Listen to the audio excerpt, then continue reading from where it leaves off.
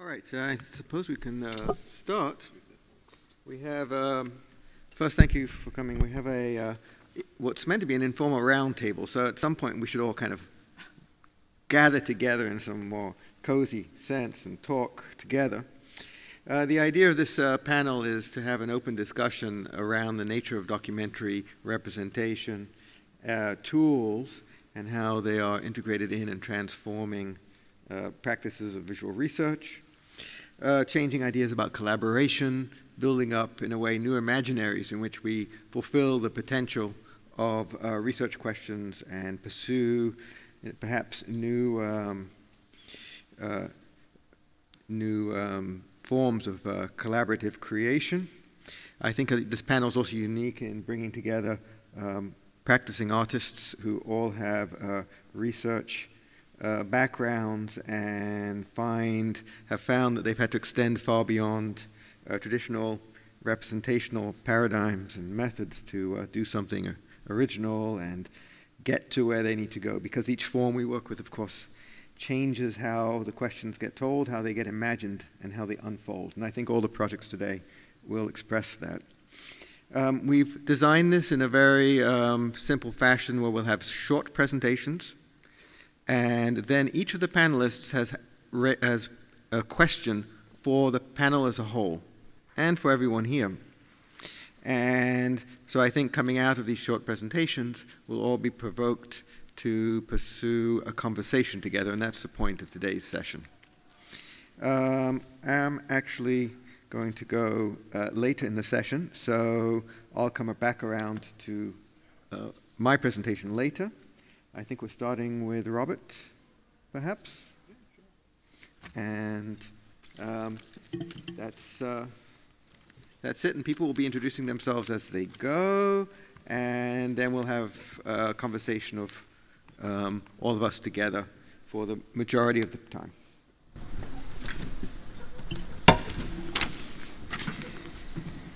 So, can everyone hear me? Yeah. You should Good. Speak into the microphone. Yeah. Okay. It's great to be here in Washington and be able to take part in this roundtable and to discuss our work and my work. I would like to start talking about what I have been doing at the intersection between ethnography, or Swedish ethnology, which is quite similar to anthropology, and art practice. So I try to work with something I call a compositional craft of art probing. So art probing, what is that? For me, these are instruments of evocation and part of an open-ended process of art and research. That art probes can have a double function. First, they can instill inspiration and be possible points of departure for research. And second, they can be used to communicate scientific concepts and arguments beyond the scope of academic worlds. So the idea is to keep art practice and my academic practices sort of semi-detached. And as part of a more open-ended, more than academic exploration of concepts, things. So where one research project can feed into art practice, and the art practice take place in art spaces and in other projects, and those might feed back into research projects. And I would like to talk about one such project called Possible Worlds that I did in the beginning as a commissioned work for the Museum of Ethnography in Stockholm. So it was about exploring museum imaginaries and how museums are part in some kind of world making and how people imagine other worlds or worlds out of the museum. A little bit inspired by Vincent Crapanzano, I was trying to look at the sort of imaginaries as imperfect capacities, imaginaries as open-ended, indeterminate and never complete. They are mutable and they mediate between the ungraspable and the mundane. So drawing a little bit on his ideas about imaginative horizons, and his elaborations on imaginative horizons, about Imaginaries. So according to him, Imaginaries can be seen as frontiers, as elusive boundaries that never can be transgressed or reached. So Imaginaries make a change in ontological register. They postulate a beyond that is by its very nature unreachable in fact and representation. What lies beyond the horizon has a certain power. So Crapanzano stresses its possibilities, the licit and illicit desires it triggers, the place of power it suggests, the dread it can cause, the uncertainty, the sense of contingency, of chance, the exaltation, the thrill of the unknown it can provoke. So my work's been a lot about sort of dealing with the unknown or the uncertain. And Possible Worlds was a way to use the museum as a starting point to discuss these things. And I approach Imaginaries as elusive, ephemeral, ambiguous, and imperfect capacities that they have been crucial to the way I've been working with audiovisual renditions and compositions.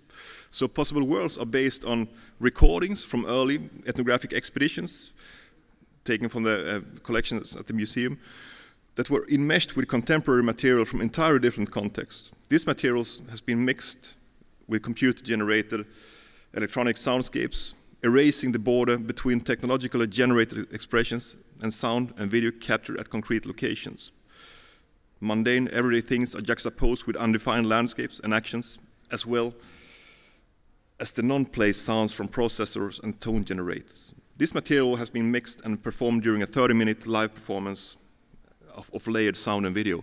So this is what I call a sort of more a compositional craft, where the composition and what takes place in that room is more important than a sort of documentary or the representational. And this was used as the point of departure for discussion in the museum. This was screened, and the people could then form around in a round table to discuss world making, what is a museum, and what experiences this small performance could evoke. So it's based on multiple layers of sound and video. I'm gonna, before we start the discussion, I'm going to show the small trailer for this work that gives some impression of how it could look and sound.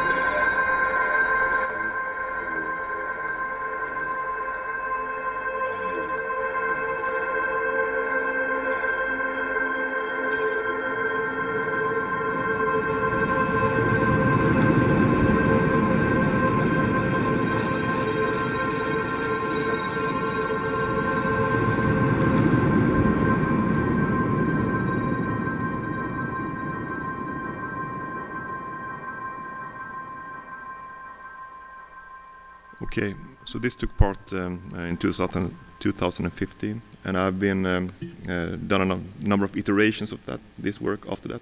And the point is to start with this. This is a kind of journey where I don't know exactly where it's going to take me in the future, what kind of projects it might lead to. So it's still ongoing exploration of these things. And I would like to end with a question for the panel, and for all you in here. So what are the ends? What are the ends of the documentary? And when do ethnographers or anthropologists become world makers? Thank you.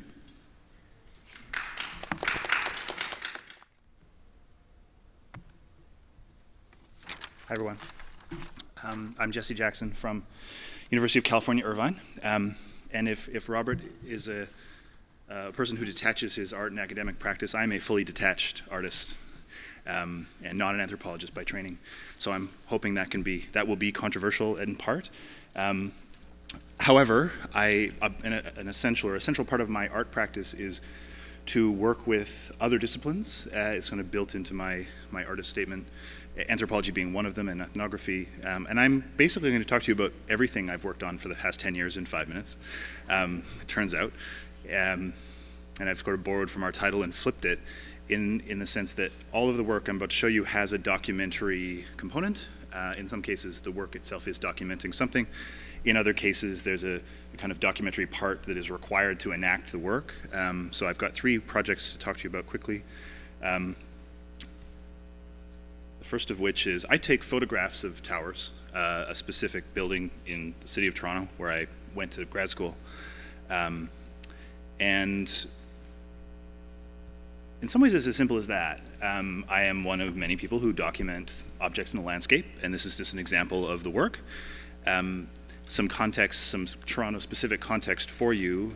Toronto is a city this is a pervasive building type in the city of Toronto, distributed in the landscape. This kind of abstraction shows you individual tower apartments, and I'll give you some numbers. There's 2,000 of them, and they are about 1/3 of the housing in the city of Toronto. Toronto's I guess the 3rd or 4th largest city in North America, so it's a kind of substantial number of people that live in tower apartments. Now, this isn't uncommon in North America, of course. Most North American cities have a kind of modern period tower apartment building. One of the things that makes Toronto unique is that these are not typically housing projects. This is not publicly funded work. In about 1969, the largest number of buildings ever made in Canada was built. This is the number of housing starts in 1969, and this is all private construction. So this is the unique characteristics of this building type. And I operate as a conventional artist. I document this building type, and I show it in galleries. That's probably not so interesting in this venue. I did want to show you some examples of the work and some of the variety of how these buildings relate to their surroundings. I mean, one of my interests here is the relationship between these buildings in their moment in time and the things that have been built up around them. This is a kind of perfect example of that condition. And of course, some of them are decrepit. These are 50-year-old buildings in need of kind of repair at this juncture in their history. Oh geez, I'm gonna run out of time. Taking pictures of buildings is not entirely novel. What's kind of interest here and what I'd like to bring to the table is the fact that I am implicated in a group of professionals. This is not a pure documentary project. I do not stand alone kind of observing this condition. I'm very conscious of my participation in a kind of group of professionals interested in these buildings, and perhaps it is often difficult to navigate this terrain. The other thing that's of interest to this group technologically, as we talk about documentary media itself, is these are not pure photographs. There's a kind of selective vision here. I spend quite a bit of time trying to figure out what I want what situation I want to set up, what relationships I want to set up, and of course this boy doesn't happen at the same time as the tower image. Similarly, these deer don't happen at the same time as there's multiple options, and this is a product of the digitization of photography, the opportunity to do this sort of thing. Second project I want to talk about, actually I have quite badly done this. I'm going to skip this project unless we have time to come back to it, because I want to get to the project that's that's a kind of the project I'd like to bring to the table, which is a project in the Canadian Arctic, which we have a kind of imaginary about. And whether we're from Canada or not, you imagine this landscape. But in this particular image, if you step back 100 yards, you can take this image as well. One of the central problems of the medium is, of course, the selective nature of the framing of a photograph. This is the town of Hay River. The town of Hay River is a kind of regular town that's, for all intents and purposes, it happens to be in a very kind of northern, potentially inhospitable landscape. And one of the things that was done to make it hospitable in the same period as those earlier buildings is we built one tower, not a city of towers, but a single tower. And this tower is the field site of an anthropologist that I collaborate with named Lindsay Bell, who spent 2 years living in and around the tower and documenting the stories of lives lived within it. My interest, because I come from this documentary tradition of looking at the building itself, is to kind of look at the structure. And so we work in collaboration on that plane. And where this project has arrived is this building is so kind of omnipresent in this landscape. This is an image from the building looking out at the landscape, just to give you a sense. This is a desolate place, for sure. The notion, after spending a few years in the field trying to figure out ways to represent the relationship the people in this town have with the building, every single person who lives in this town can talk about the building. Most people have lived in it at one point or another. We decided to use it as an armature on which to locate technology and to take a kind of documentary of the landscape. And that documentary will ultimately be an immersive installation where you'll get inside the space that the building occupies. You'll get inside the space the building can see. And I just want to finish by showing you a preview of that.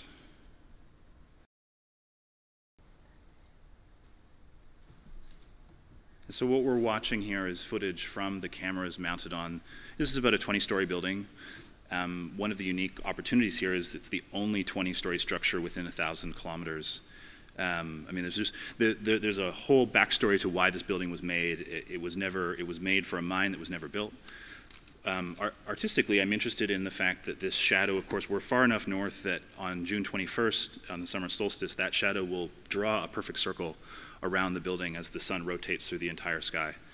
And the mock-up itself, the kind of immersive space, will look like this.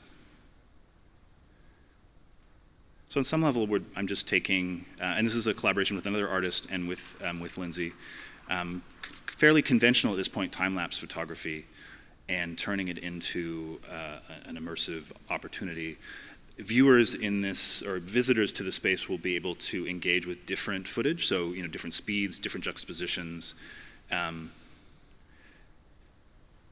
of that technology is yet to be determined, which leads me to my questions, which I can ask while we're finishing the footage.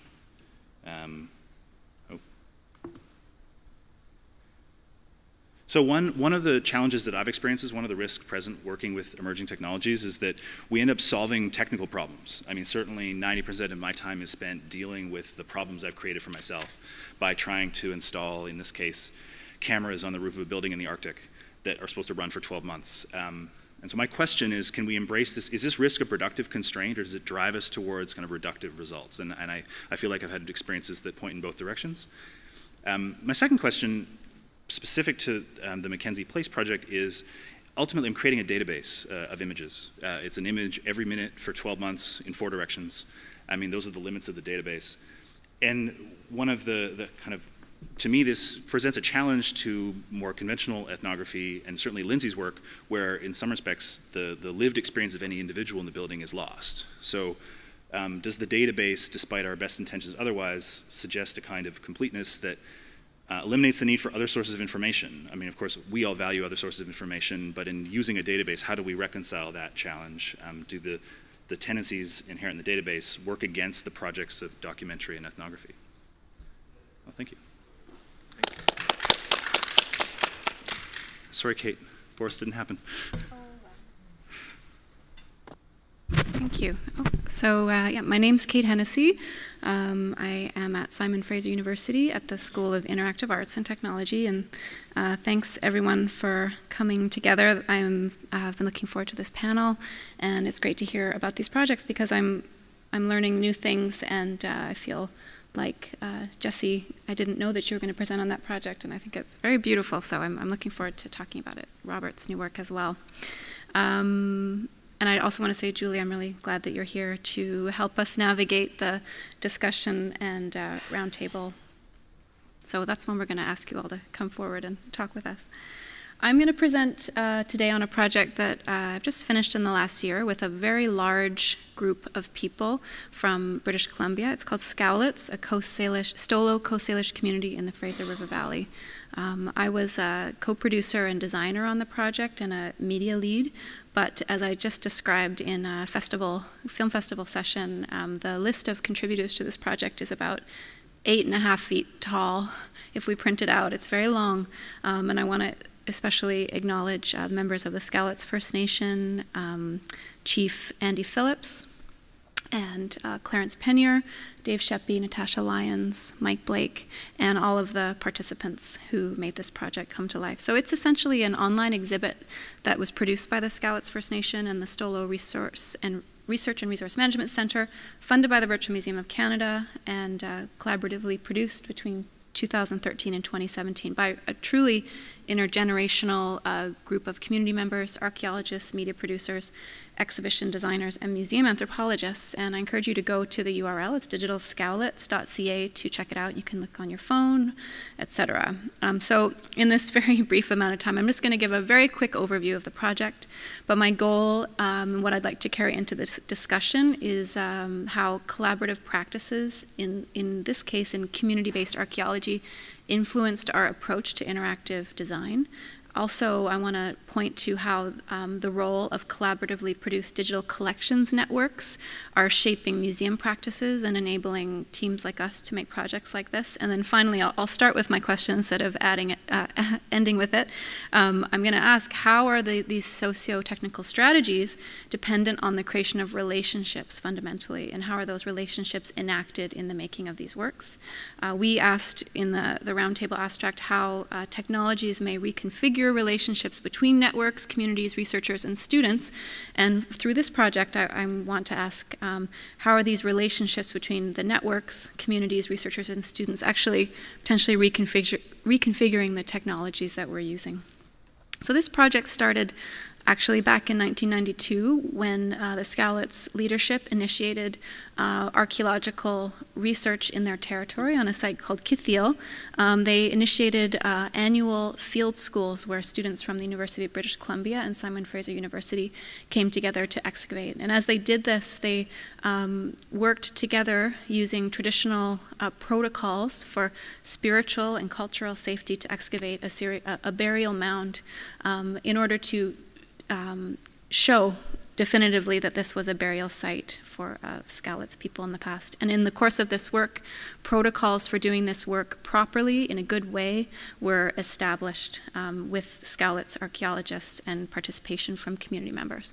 And in the course of that work, thousands of artifacts, which we refer to in this project as belongings, were excavated and deposited in institutional university repositories and with the Stolo Nation as well, including things like these beautiful salmon vertebrae. So fast forward to 2012, when the leadership with the Stolo Nation and the Stolo Research and Resource Management Center determined that it would be great to try to tell this story.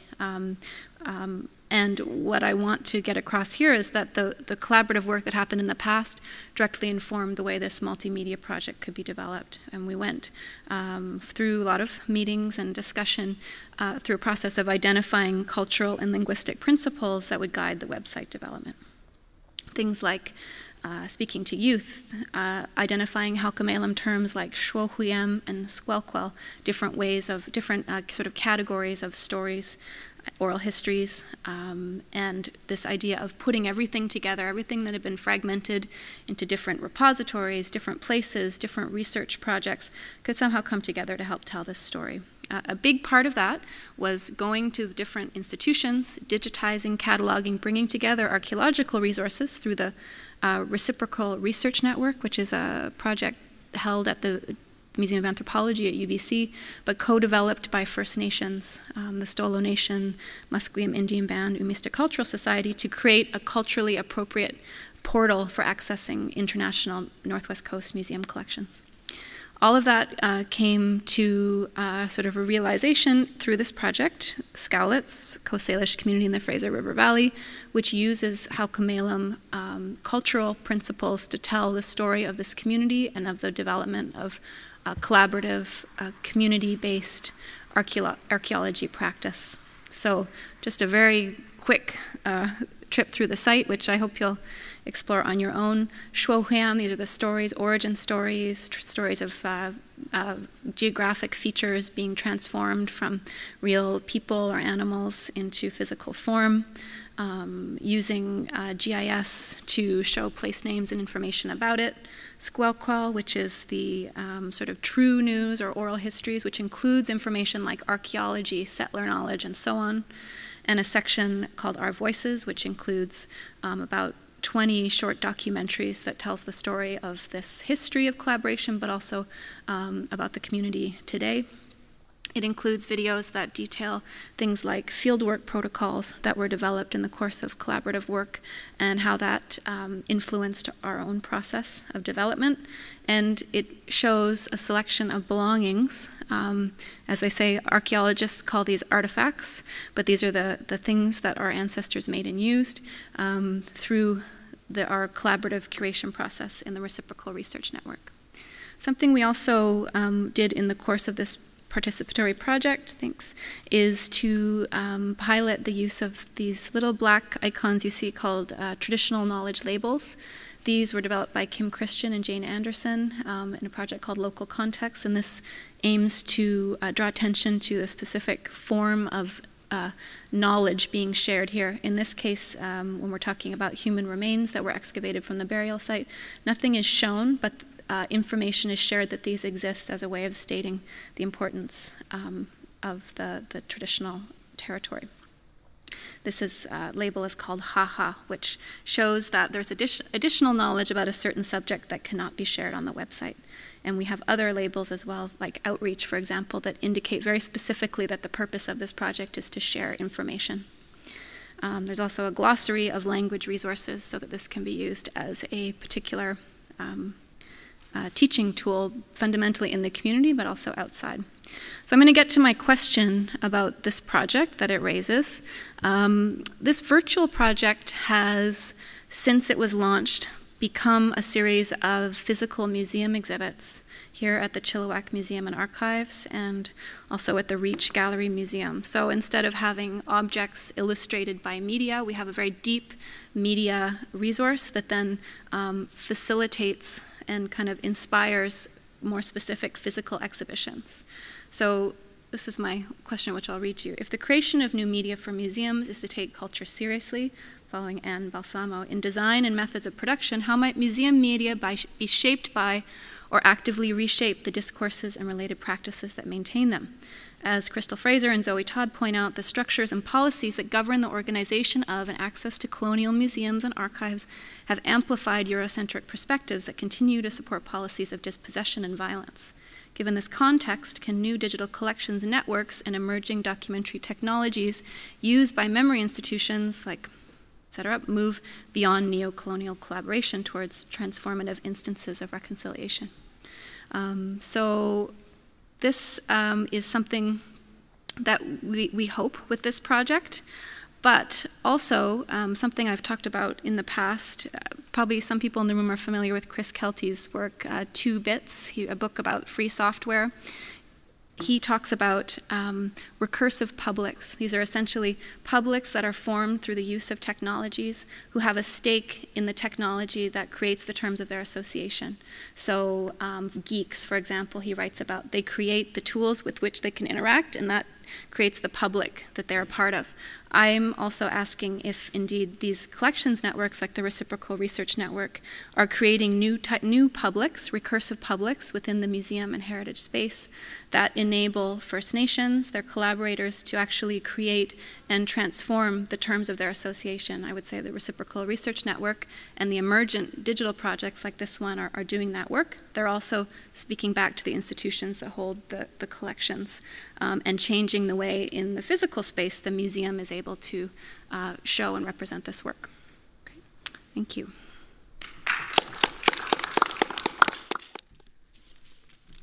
All right, thanks again, everyone. So we've heard from Kate and Robert and Jesse, and I neglected to mention at the beginning that Flavia Cavazel could not make it, which is a disappointment to all of us due to a medical emergency. And I'm just going to give a brief discussion of a project I'm working on. Before that, I want to mention we've just started at Temple a new PhD program in visual research and documentary arts. I have some flyers if anyone wants some later. It's quite a particular program that is designed only for students who have already completed an MFA and then turn to research. The idea of I always have students who come to a professional level of creative competence and creative imagination and find themselves pursuing research questions that demand a more serious set of scholarly tools as well. And so we developed this program specifically to bring those kinds of students back into research and give them an opportunity to work beyond creative practices, or to work with BA students who would come in, who would be wanting to pursue MA and PhD approaches to questions, bridging theory and practice as two threads that bounce off each other. So today's talk, I'm going to just briefly introduce a couple projects and try and touch on the themes that we've all been talking about, those particularly of collaboration through different media forms, the imagination involved that technology opens up paths to create projects in different ways. I've always been interested in how landscapes are imagined. In the 90s, I was working on the sense of space in projects in Africa, on how people talked about place, imagined them, and how those images of those places were being transformed by outside media representations. And in 2007, I did the Unknown Territories project following different exploration routes in the American Southwest. This has taken a slightly more local turn for me with the issues of climate change. And I'll begin this brief talk by taking us to England. I grew up on southeast England near Dover, underneath the White Cliffs of Dover, in a little town called Kingsdown. And it's growing up, thinking back on the memories of growing up, I remember very strongly the sounds of the shale rolling under the tides, the sounds of the creaking oaks in the fog, the sounds of the flares from the boat crashes that would be frequent off this rough coast, and also the smells of the wild fennel and plants that grew on the marshlands. I went back in 2014, 15, 16 to walk the shore of Kent. I walked the entire shore from Dungeness around to the Thames flood barrier. And Dungeness you might know for its being the site of Derek Jarman's film The Garden, a site of 2 nuclear power plants, a site of many ship crashes. It's in an old marsh area called Romney Marsh that for a long time was mostly lagoon, and when one follows the Roman shorelines, one sees quite a different landscape where there are now hills were islands and filled in farmlands was ocean. And in a way, thinking about the rising waters, one begins to return to these old landscapes, perhaps a past coming back to the present. Walking along the Thames, one passes by the shale and the marshlands around Gravesend, where the British Army expected to be fighting to the end in the mud against the Germans, sinking in this land that is now threatened not only by rising waters, but by the stirred pollutions of the Industrial Revolution, because, of course, the Thames was one of the early birth points of the Industrial Revolutions and the mindset that goes along with it. And in a way, that's why I went to England, to explore a little bit further not only the impacts of climate change on our land and the impacts of climate change on memory, on a personal point of finding a personal connection to how we talk about climate change, but to set that as a means of having a discussion about the Anthropocene and about the mindset of the Industrial Revolution that has so transformed our landscapes. I came to these issues because I currently live in Philadelphia. The Delaware River, like the Thames, was another of the early launching points of the Industrial Revolution. Oh no, what just happened? And I kayaked the coast of coast of the Delaware estuary down. It's 90 miles from Trenton down to Cape May, a land filled with brown fields, industrial wrecks, the shells of an industrial age, and a land that is, in a way, transformed by toxic muds and an industrial mindset that leaves the spectacles, the ghosts, the graveyards of its destruction and just builds new sites next to them. It's currently still a site of active, very active petrochemical industries for the, now for shale and for fracking industries. And I started to look at, well, what strategies could I use to explore this? The first was to go out and photo and shoot images of what I saw, recording a landscape in panoramic form for installations. And this landscape was one that's been, on the one hand, a landscape of a tremendous marshlands, another a landscape of heavily industrialized brownfields. And I was asking, well, what would happen when all of this stuff mixed together? So the next stage was to start doing some mapping. I began with a chemical map, taking students out, walking the shorelines of the estuary, and looking at what was there.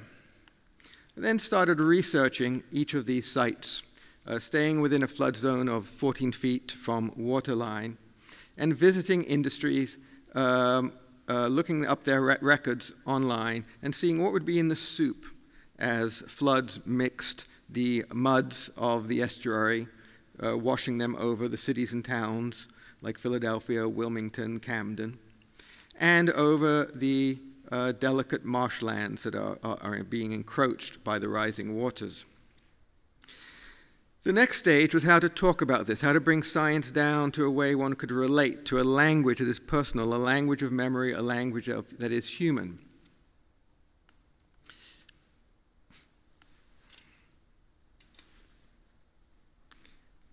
And to do that, I took my cues from some of those 19th century exploration logs I'd worked with before, to think instead about how, in a way, an ironic turn of that mindset of the industrial era, 19th century exploration narrative had a kind of exuberance, and we live in the sort of legacy of that exuberance. So I started creating these logs, my own logs of exploration of the Delaware, that record what I see and describe both the wonders of the landscape and the tremendous challenges that are posed as we confront how to envision this landscape in our contemporary time. As I developed this project, the next stage has been to now bring in outside users, to develop the collaborative edge, to have people begin to talk about memory, their memories of the place, and how to seize climate change as perhaps an opportunity to rewrite what these landscapes could be and to reimagine and to redesign them. The next stage then which we're currently involved in, are these models of a new landscape that could follow from people's experiences, building an archive of sea level rise and change, and then envisioning a landscape that might be transformed from this chemical experience, the chemical landscape in which we live. So I'd now like to turn to my questions for the panel. And the two questions are both come out in part from this approach of my own research projects and setting up these programs in visual research and documentary arts at Temple. One is that I've always thought of research problems, questions as a site, not a story. It is a site from which stories come, but also it's a site where one does all the kinds of meaning making, a site that contains the senses, the memory, the structure. And in a way, this is where art and research play a tremendous collaborative role, because it's about how we expand the site beyond just the facts and details. So therefore, I think the panel here has come together in a way to explore these paradigms of problem solving that include both those of scholarly inquiry and facts and data, but try and go beyond that to also give context of the past and the futures, and context of our sensory experience of place. The other question is pedagogical and institutional. It's in developing visual studies programs at the Art Institute of Chicago and then at Temple, I've always felt and still feel that we have a lot to go in moving from an interdisciplinary dialogue to an interdisciplinary kind of learning, a kind of collaborative practice between the fields at the level of education, at the level of creation together.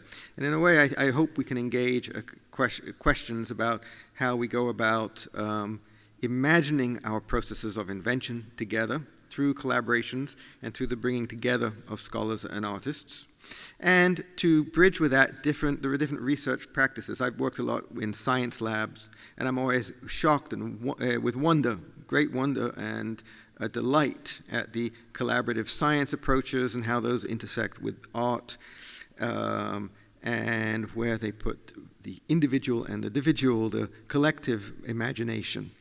And I want to hear really from everyone's experiences on this, on how we can further expand a kind of collective thinking and creativity.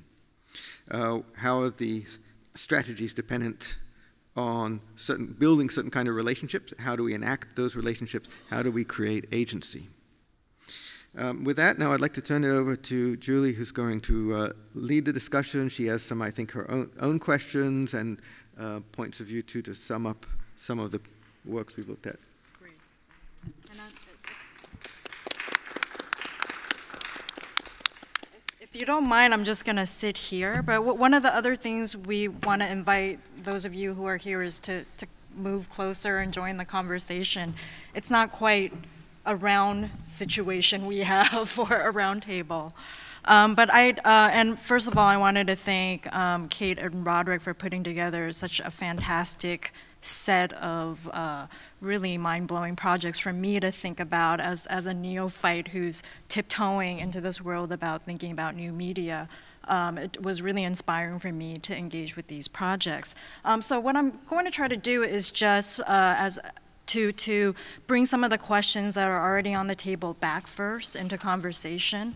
And I have sort of two broad categories in which I think the questions that were posed by all the participants, including Flavia, who couldn't be here, can be thought of. On the one hand, we can think about questions of transmedia or multimodal practices vis-a-vis I mean, what we're doing here in this anthropological context, right? Questions of conventional disciplinary authority, including questions about the professional career arc that's made available, in relationship to, these sort of intrepid experimentations and efforts on the table here. So questions that many of you have already raised about institutional issues, institutional constraints vis-a-vis thinking about creative practice. And one of the striking things is the notion of collaboration, the collaborative aspect that includes also, grappling with a skill set that, in fact, this conventional notion of anthropology as a profession of soul ethnographers,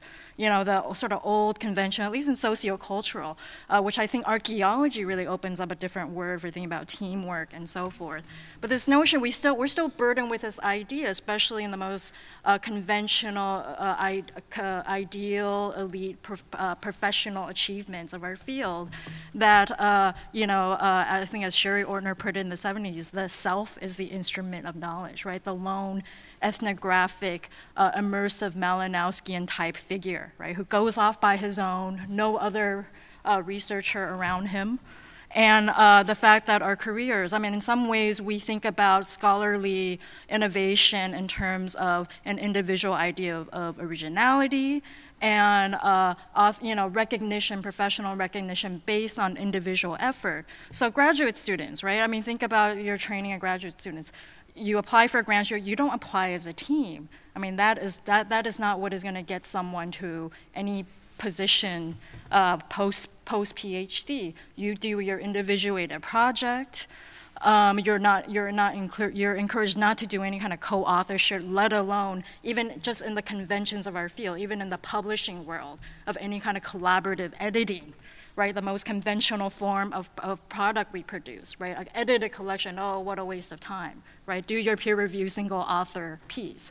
So the fact that here we have a question of collaborative work and its affordances for how you might imagine anthropology or other related fields. I mean, I would think for Jesse as well, and given that you're situated in an academic context, the institutional arc and the judgments of that, you know, open up different worlds. So I'm curious about how you all think about, you know, where you're going and in relationship to how you think the discipline is going, for instance. Because on the other hand, I think, you know, I started taking a creative coding class, which involves partly design, partly coding, none of which I have background in. I have some background in film.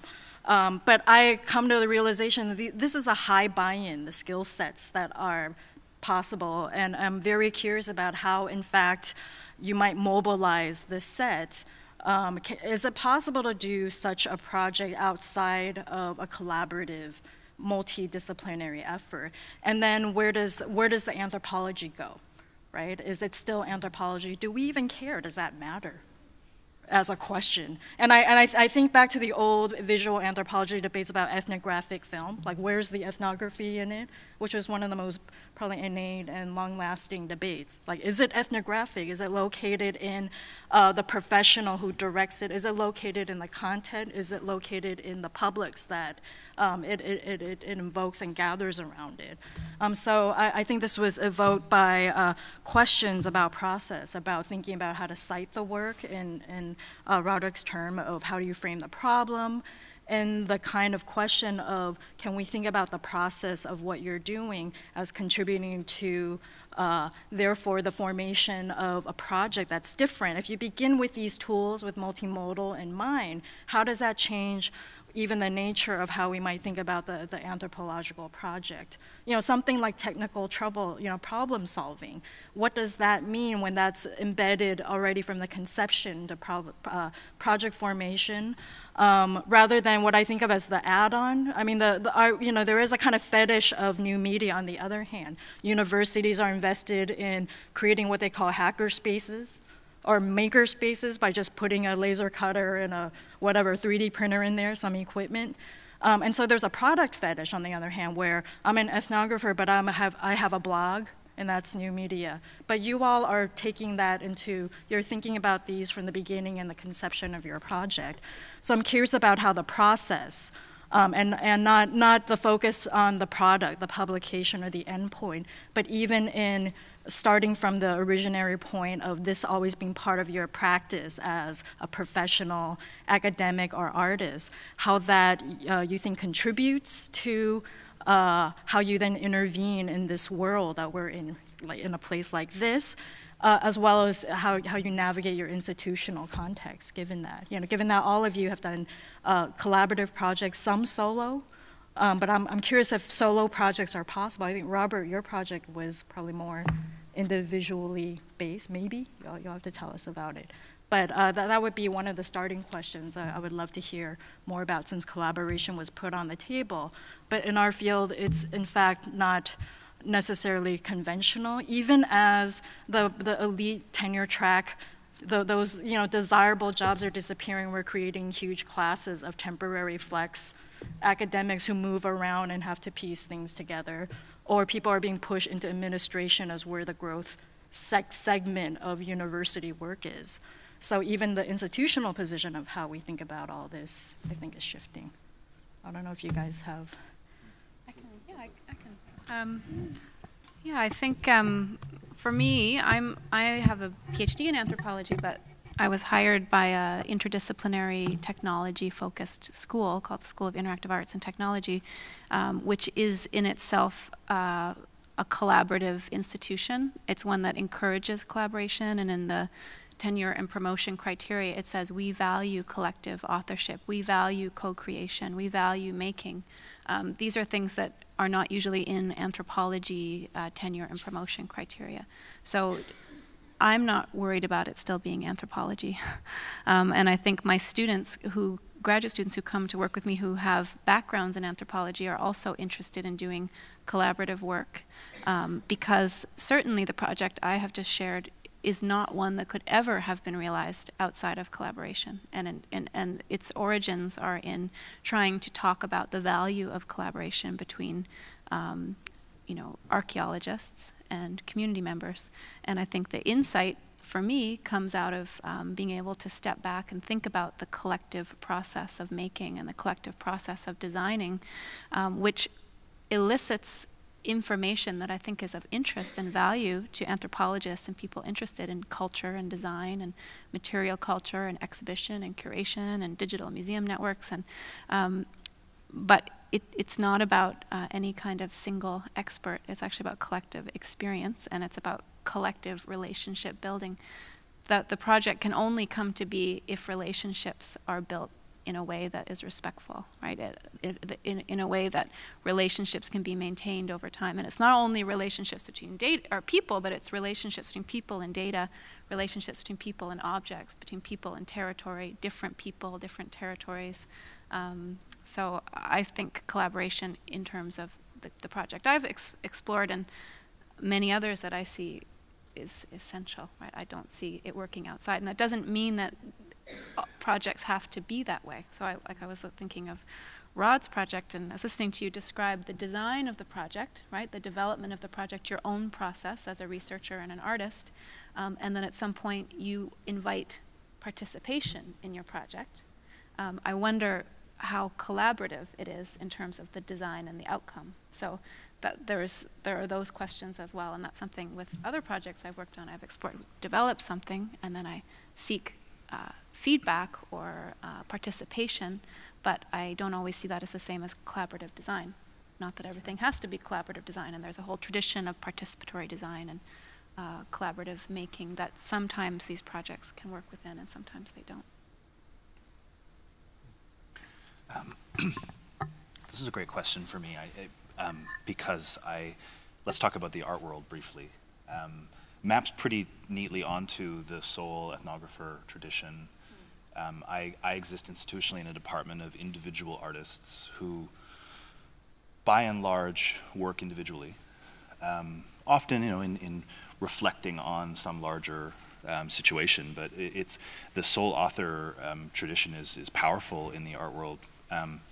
Unless you've set up a program like Kate's that is explicitly not that. And so we're in the process of in recognition of that disconnect, we're trying to set up that program right now. And so I'm really excited, I'm always excited about Kate's program, I'm excited to learn about Roger's program, that these new institutional frameworks that might kind of envelop or overlap with existing ones are one strategy to make it possible. But I'll acknowledge that in the project that I talked about, the process story is interesting and it's at risk of being lost because the original invitation essentially to work in the Canadian subarctic was through an anthropology collaborator who can't be here today. And at this point, 5-6 years later, the project I'm showing you, this kind of mock-up of an immersive space, it's a collaboration with another artist, but it exists within, it's a sole author project within our collaboration. It has become detached from the anthropology to a large degree for structural reasons, for reasons of, not because we no longer value the collaboration, but we're no longer funded to collaborate. Our incentives individually within our institutions aren't very supportive. I mean, as you describe, a kind of conventional problem of, is that the work that your institution wants you to do?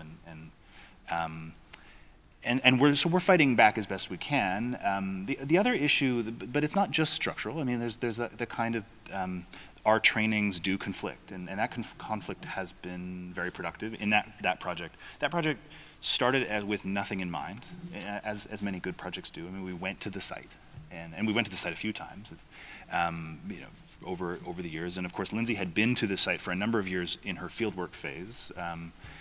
So I think I've been to the site 6 times now in 5 years, and it takes 2 days to get there. So it's a substantial undertaking. One of the things that we often talk about is these different speeds. I trained as a designer originally, which operates at an even faster speed often than artists, who operate at a faster speed than anthropologists. This is a gross generalization, of course, but my experience would be that the idea of doing 2 years of field work is the most amazing thing I've ever heard. That I'd love to do that. I have no idea how that's possible, given the pressure to produce work and finish artwork. I stretch my artwork out as long as I possibly can because I value that time. But there is a point where one needs to finish something. So this immersive space, one of my disappointments in my question around the use of the database in some ways comes out of, have we lost the spirit of the place in making this very narrow choice? I'm really excited about that project. I mean, I want to be careful about I think it's value, and I'm really excited to present it back both to Hay River itself. I mean, we have a group of collaborators on the ground, of course, in order to make something like that happen, we need access to the building and kind of permissions of various types from people in town. But I also recognize that we've made this very specific and narrow choice. It no longer kind of embodies the stories of lived within the building. It's not. We've made an artistic choice in a certain direction, and in some respects that precludes other choices. And what I'm don't find myself empowered to do. I would love to take kind of Roderick's example and Kate's example and kind of make that suite of belongings. That I would love to make, but am not really in a position to do so right now. We might talk a bit about this aspect, because in a way I think in the context here with anthropology, and that anthropology and research has a lot to offer the creation of projects. I see it as a bunch of intersecting for methods, and that in a way what's wonderful about the multimodal or multi-element, the transmedia approach, is that you let these different questions intersect. So you kind of let one thing take form in that approach, and then let another one crisscross it, and some may be solo acts, your artwork, your collaborative artwork with one person, that person's collaborative artwork with someone else, yours with someone else, and bringing in others and letting them build. So in a way that can keep growing. And one of the things I think in a number of these projects is this sense of growing from one direction to another through a collaborative, to points of collaboration and points of diversion, because you also want to plunge into or along avenues of thought, questions that that also require internal exploration, the idea of what is the individual, does the individual exist in the context of talking about ecology, which is a question so dominant in current ecological writing, and how does, in a way, a rhizomic expansion of thought get triggered by letting certain things go while holding on others, letting them go and grow off on their own. And the questions you asked about database are very much that. How does one then let the database go off on its own versus being trapped by it? Because database, like the logic, 19th and 20th century logics of total structures, kind of limits rather imprisons thought rather than expands. It tries to prove that everything is viewable as a whole. I found this question you asked, Kate, about how we have, we control design or let design open. And I think that's the other element of a transmedia approach, is that certain elements, once you design it, give ways for people to express themselves that they wouldn't have without that design being built, and other aspects are to design together. So say on the river project, we have my own explorations and designs I have exploring this map and people I've invited in. Then I pass that on to an architect, and he's developing a game and responding to my response through the design of a game.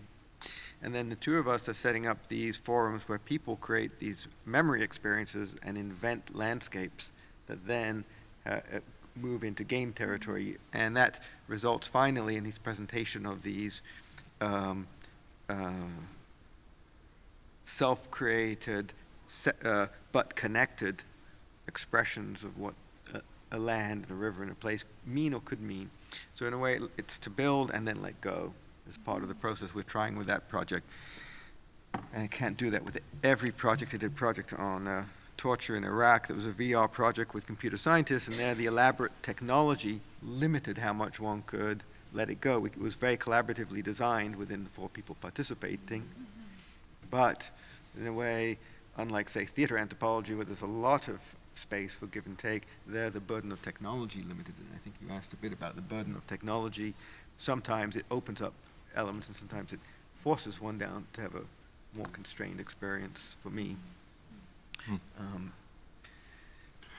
I think also what you ask about the sort of the role of collaboration and technology could be brought back to Jesse's question about sort of the role of configuration and how you sort of have to put a lot of time into setting up technology, which then opens up for yet another questions. Where do we put the sort of the end of collaborations and technological stakeholders that are really influencing or taking part of your process? Who has really contributed?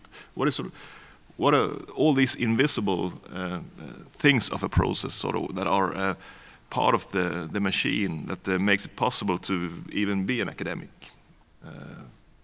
This kind of conference, what is the sort of machine upholding it all? We never make that visible. Why not? But when we start working with more technological or new media related works, we all the time have to ask ourselves, where does sort of my work stop and where does someone else's work begin, and how is that relation, how do we deal with that relation? So what are all those stakeholders, those machines that are never made visible? Why are they not made visible? Which are made visible? And so on. I think these are, of course, very big questions, but I think they're worthwhile thinking about. Can I just respond? I think those are really interesting questions, and something I was thinking about when Rod was speaking, and now, with what you've just described, I see in my own work and in other projects this notion of emergence, emergent projects, emergent associations of people through networks, and sometimes things are open enough to facilitate this emergence, and other times, the networks are closed so that no emergent work is possible. So I think of, for example, a museum database or a collections network that in the past has been a closed network. It's been accessible only to curators and museum professionals.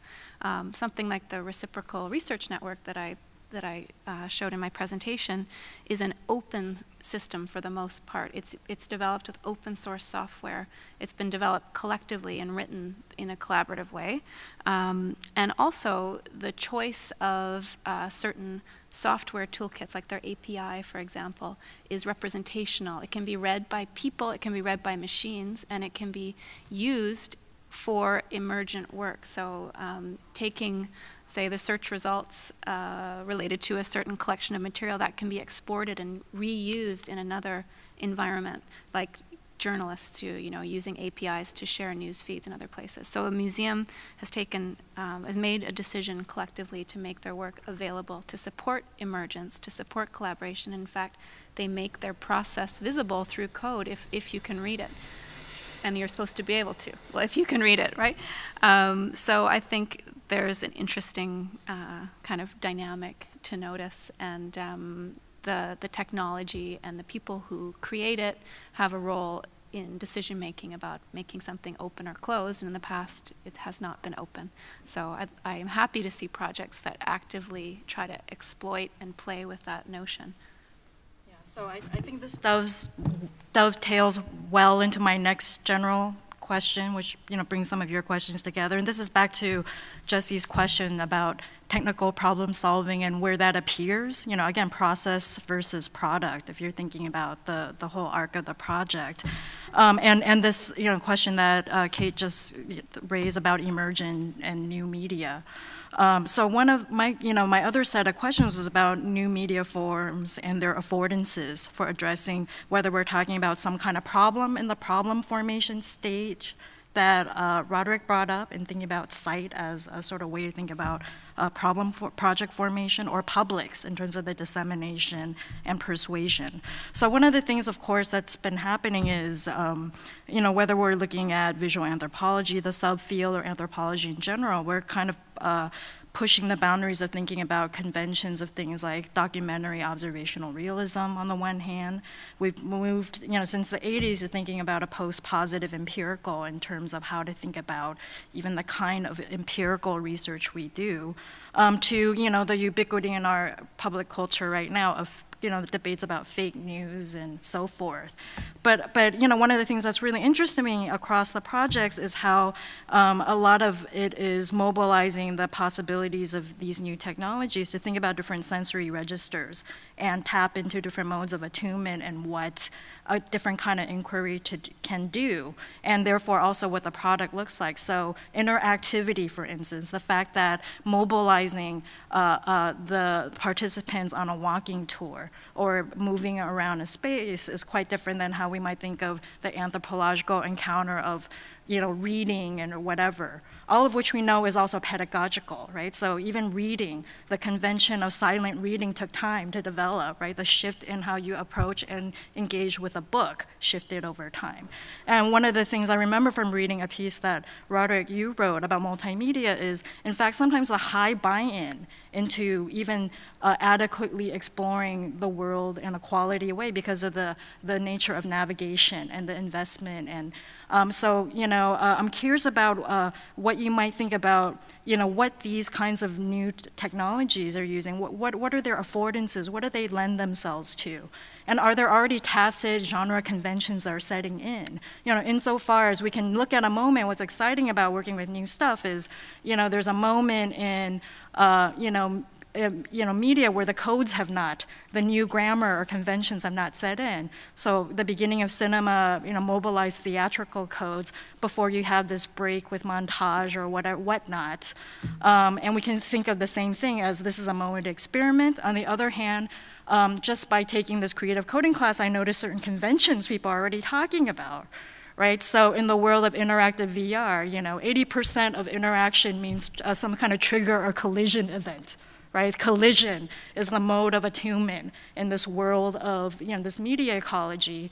Or something like data visualization. I was just reading this, D3 for dummies, where they're like, oh, what you usually do is you start with the summation, the grand graph is like and then you move into detail. It's almost like the opening shots of setting a place, right? You have the establishing shot, and you go to the medium graphs, and then the detailed work.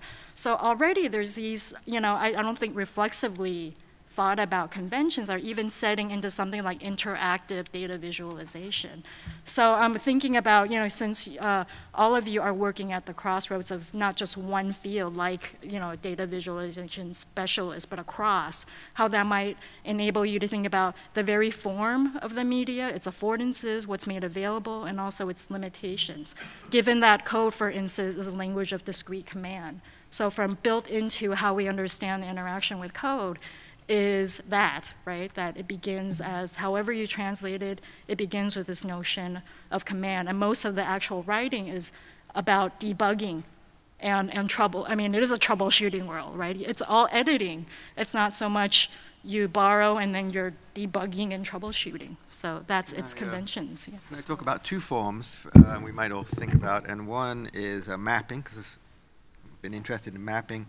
To address this question is, so one of the reasons I'm very interested in mapping is because of the rather totalizing logic of Google Maps that attempts to give a sense, a common sense of being totally covered, totally viewed, totally embraced, and yet most of us don't exist within those maps. So how do you find points of resilience, points of protest, points of identity, when those maps actually pretty much exclude other interpretations of space?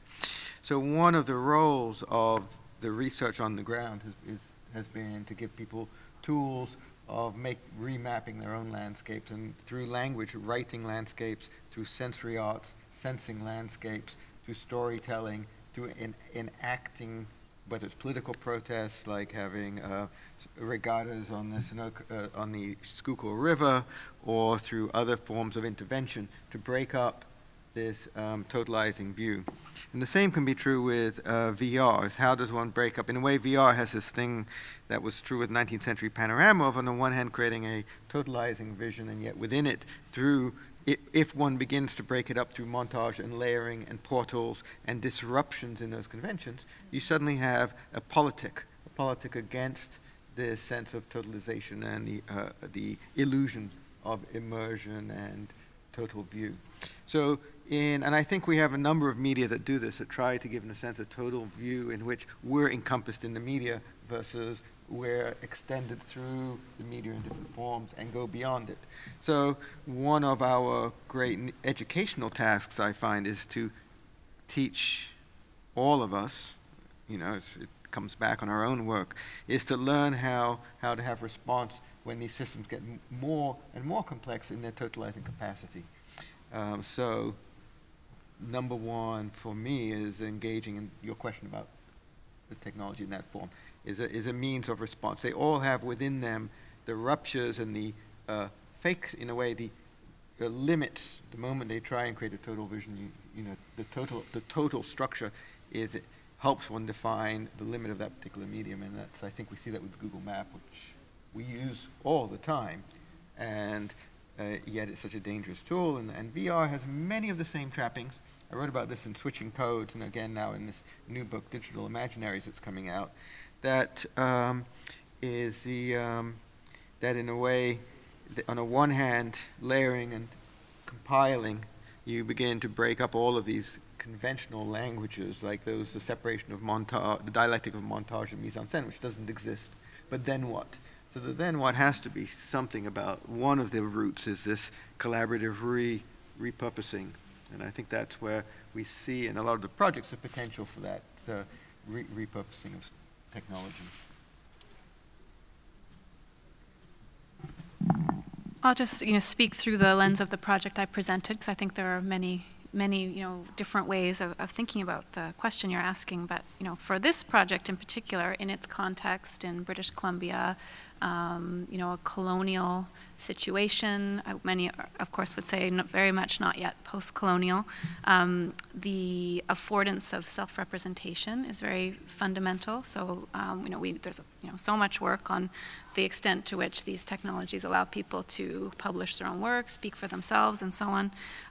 That's huge. And this project that I presented is very much about self-representation, about expressions of sovereignty, and challenging conventional world making, perhaps through mapping and other forms of representation. I also see them as moving past archive into something like counter-archive. So finding ways to speak back to conventional totalizing narratives and providing archives that represent this other way of thinking about space. And I'm especially excited to see how, coming back to things like the Anthropocene, the environment, climate change, discussions we spoke last night about Latour's Gaia, for example. There's a lot of work that's emerging that's trying to think about and think through the limits of the human and the non-human and where they come together. I see, in a project like the Skowitz Project and other indigenous philosophers and thinkers, a very long tradition of thinking that way. And a very long tradition of philosophy of the relationships between humans and non-humans that I hope can speak as loudly as someone like Bruno Latour in that world, and self-representation through these emergent technologies, I hope, helps to bring those perspectives into conversation, because they have a lot to inform each other with.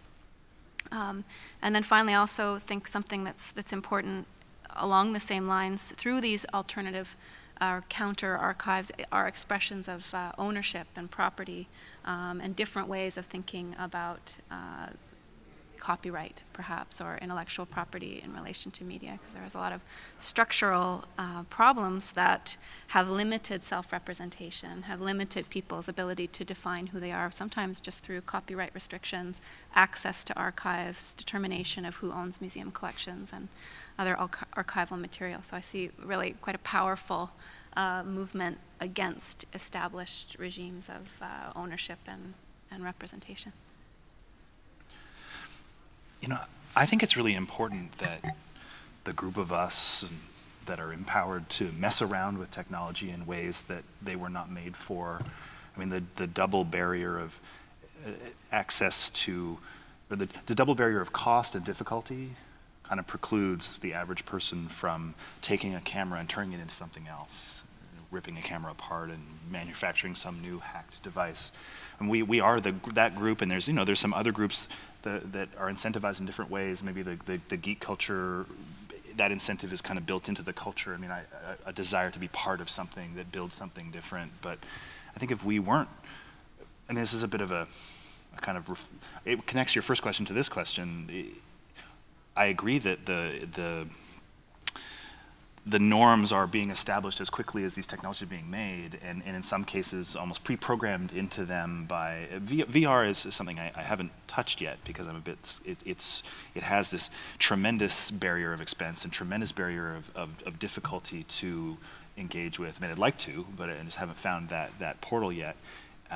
And yet, as you say, it's kind of this world of collisions and race car games, and that's the interaction. I mean, my version of that has been 3D printing. I skipped over my 3D printing project, which was a bit off topic, but the technological aspect of it is very much on topic, and the journey through, like, okay, students, we're going to go and get 50 3D printers, and we're going to mess with them for a couple of years, and do all the things that the people that designed them weren't intending, and putting that into the world and make sure it's disseminated such that other people can see this and then build on it, or riff on it in some way, and make sure that it's all open source intellectually, has been an important, I think it's an important role that those of us that are mixing academia and kind of messing with technology are playing. I mean, it's true that I describe myself as an artist, but I do exist in an institutional context where I am paid to, regardless of whether my art is successful, and that is a unique privilege to be able to do that. Just to add on that, I think also that the price and maybe the fetishism for new technologies might be a sort of something that we should deal with, and we should also reconsider maybe older technologies. Kate, you mentioned how sort of museum media maybe could reshape practices, but let's look at older museum technologies and how we can rethink them, like or cheap technologies, sort of very cheap consumer media, and how can we use them and reutilize them in a probably more democratic way than using these extremely expensive 360 or VR systems. So how can we bring in other kind of, maybe not that fetishized technological systems into the process? But I mean, there is something, back to the question of education and learning, there is something about a mode of engagement, not only on the part of the scholar or practicing artist experimenting with these, but on the reception end of publics, right? Where you learn a way of reading a film, you learn a way of interacting. So I'm curious about this question of being able to open up through these new immersion technologies, different kinds of publics, yet at the same time, again, back to this, interactive multimedia question of when you navigate one of these interactive ethnographies, to really get something substantive out of them takes quite a bit of time, right, to the exploratory aspect. But I think about things like right now we have, in this world of like the Internet of Things, right? People, now there's this notion that, people are comfortable talking to their digital personal assistants, like your Alexa or whatever. And that is already now becoming a convention of how then you might interact, right? There's a kind of sedimentation of ways of modes of engagement. So in a museum setting, we have certain expectations, but now you're opening it up in a different way. And what does that mean? What kinds of, again, it's not just like what kinds of problems can we study given these things, but what kinds of publics are then afforded once you recalibrate. Very easily now move between, card catalog into database, into data structure logics. People move that direction very easily. At the same time, they then move easily into posting on Facebook, gathering images, writing hypertextually. So in a way, these are all, in a way, ways of expressing that have opened up and clashed together in new ways, right? But do they, I have found that my graduate students, we presume that younger generations are, obviously, they're in this world and they're good at, but it's an interface, they deal with interfaces and niche things that they're good at. But the kind of deep understanding or thinking about the logistics or the process isn't necessarily there. Yeah, but that's one of the areas where, in a way, there's a period in the 90s and 2000s where ethnographic tools were incredibly useful for teaching others how to do research. And there's a way now that artist tools may be very useful to be further embraced in anthropology, because the art students do this all the time.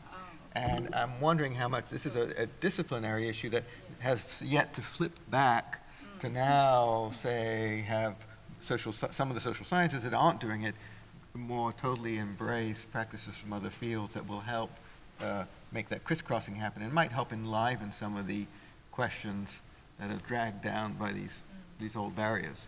Because I think that's happening in other fields. It's happening in sciences, hard sciences, and in art perhaps more than it's happening in conventional humanities and social sciences. Maybe. I don't know if others have had that experience. Well, I mean, pedagogically, I would answer the question two ways. Pedagogically, I do experience what you describe. I do find that incoming students, and I think this is, you discuss this amongst each other as teachers, and it comes up a lot, that there was a generation of students that, that I'm probably at the tail end of, that had, if they came to technology, they came to it with an interest in learning it from basic principles, and that opportunity existed, the technologies were simple enough that was possible. And that's still possible in a lot of cases, easier than people maybe think it is. I mean, there's certainly a lot of packaging of technologies to make it appear that these things aren't hackable, which is part of the good work we can do. At the same time, there are some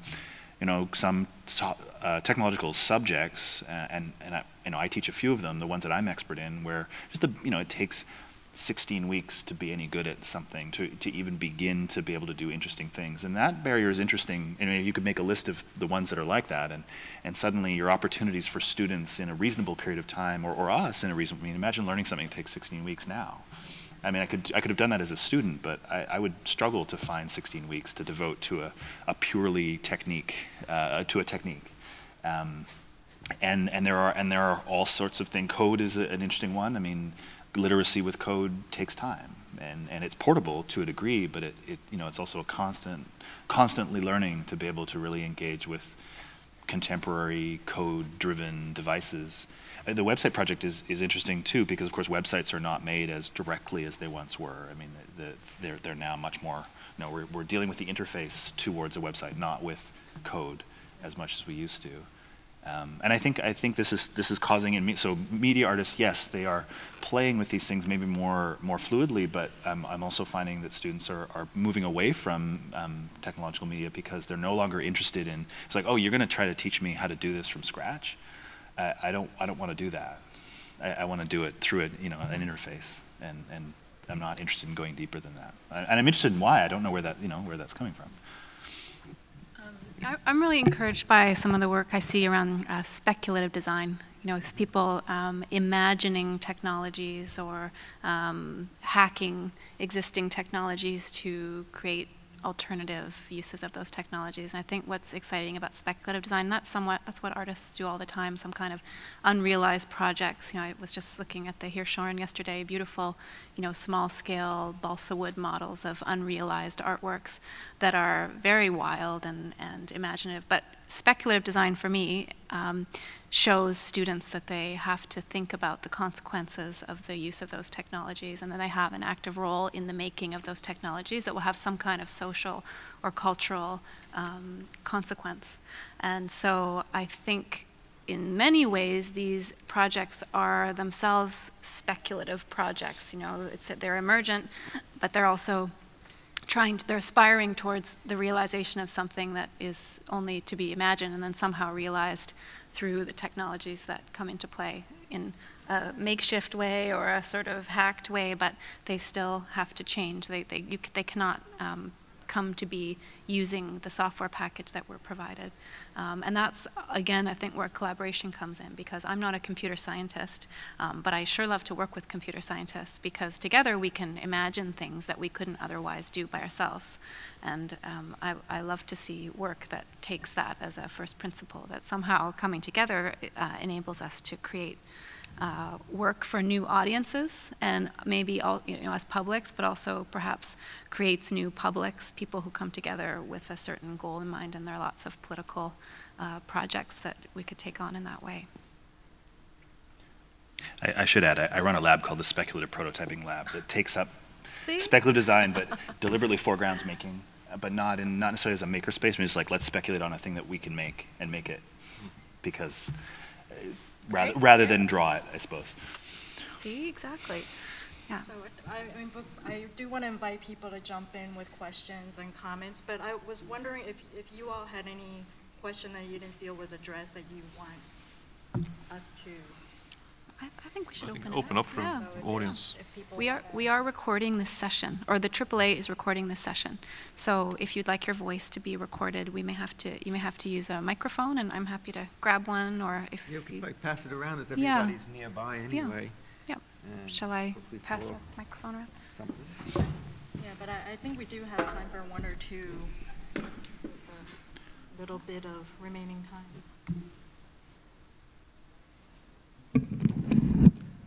Colin, ask us a question.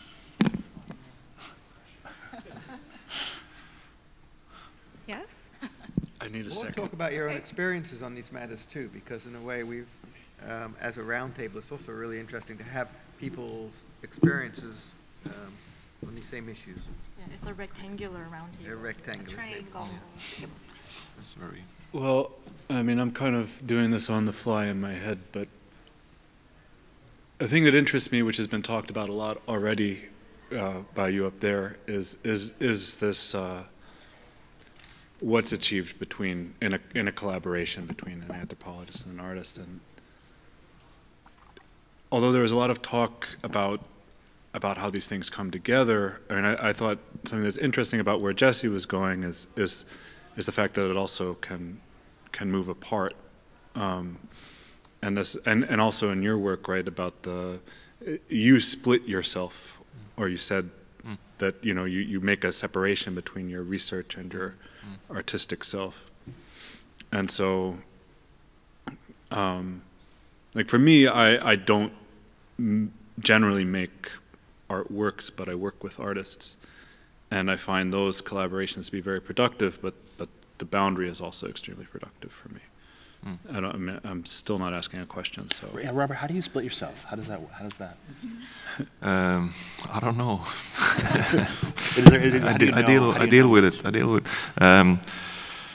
Split personalities. No, but I agree with the sort of idea that the boundaries are in themselves, or this kind of in-betweenness is often there where the interesting stuff is happening. I mean, there's collaborations are great too, but the collaboration is never sort of the equal win-win situation. People contribute to different things and have different interests, and also I think in that kind of friction in boundaries between things, there might be some interesting things. There might be problems, but there might also be sort of interesting things. And when I work in different space, like an artist and academia, it's also a way to not having to address certain things all the time.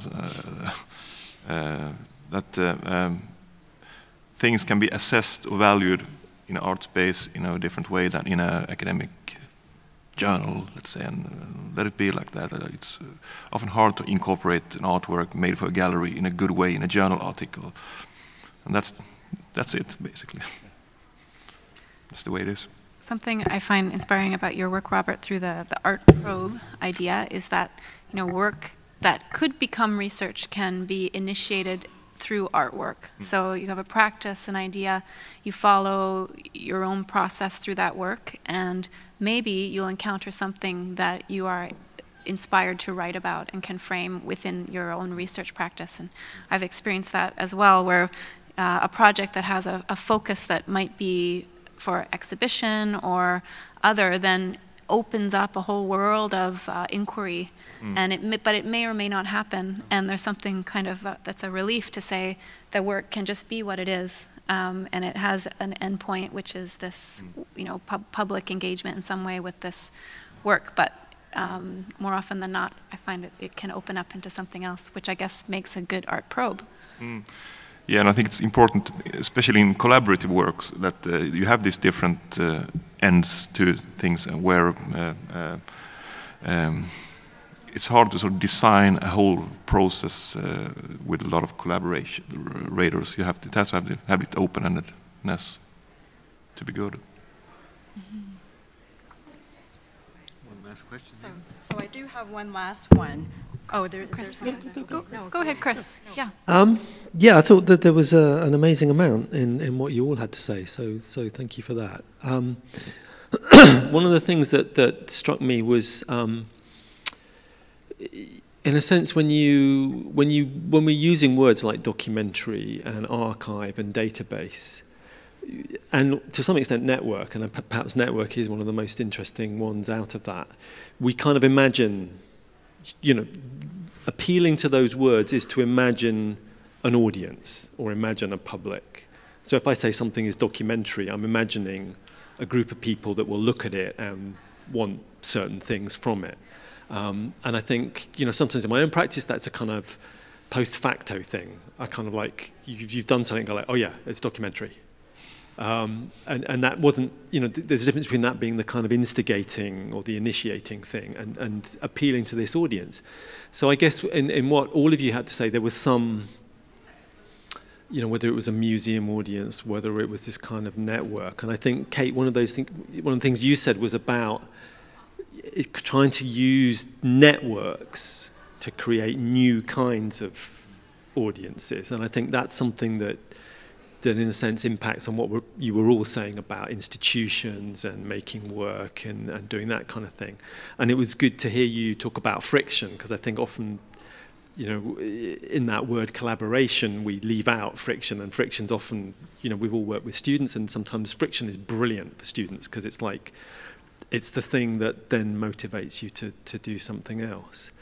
But I think it's that, it's the way that we constrained by some of those technological things to imagine only certain kinds of networks. And what it struck me looking at your images was that there was this kind of online version of it, but then there were these kind of physical installations of it, and presumably the kinds of networks that, if we're using networks in a kind of people talking, people chatting, people going off and talking to somebody else about it, versus the kind of online digital network is quite a different thing, and whether those intersect or don't intersect, or and I mean, it also made me think about what you were saying, Rod, about trying to tell individual stories. And there's all this kind of locative media, but part of me is like, well, if you imagine the end point of that being this database, how does that relate to these, what's the relationship between that database and all these individual stories that